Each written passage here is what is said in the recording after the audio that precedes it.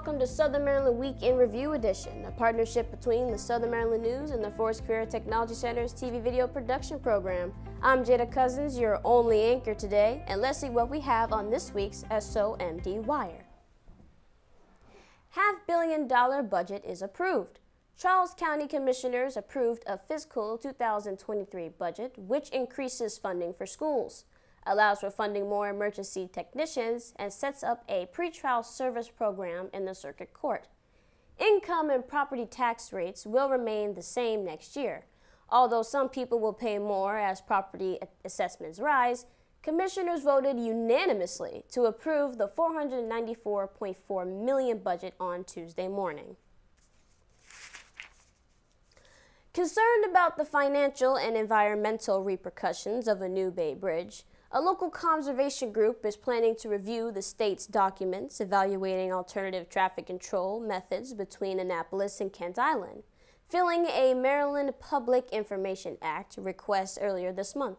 The Queen Anne's Conservation Association will soon inspect how the Maryland Transportation Authority considered different no-build solutions as options in its recently released Chesapeake Bay crossing.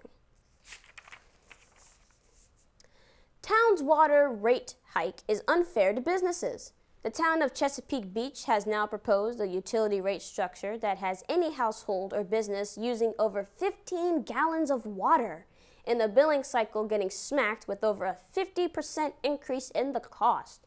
This would apply to every restaurant in town and almost every household that has 5 or more people living in it. With increasingly longer days and warmer temperatures, the water is calling boaters of all stripes who are looking to get that deck under them moving again.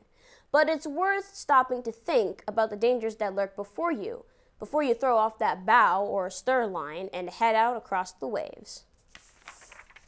Now, let's turn to sports.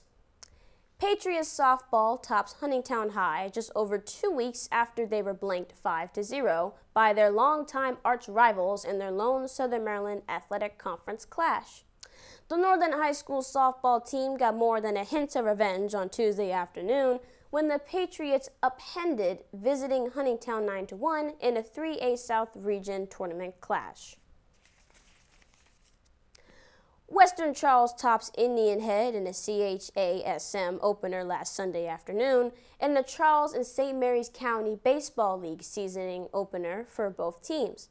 Western Charles spotted host Indian Head an early 4-0 lead in the relocated contest on 7th District Park in Bushwood, but it was the Natty Bow that departed with a 12-7 victory. That's all we have for you on this week's edition of SoMd WiRE. This news brief has been provided by the Southern Maryland News. For more details, visit SoMdnews.com. I'm Jada Cousins, your solo anchor, signing off.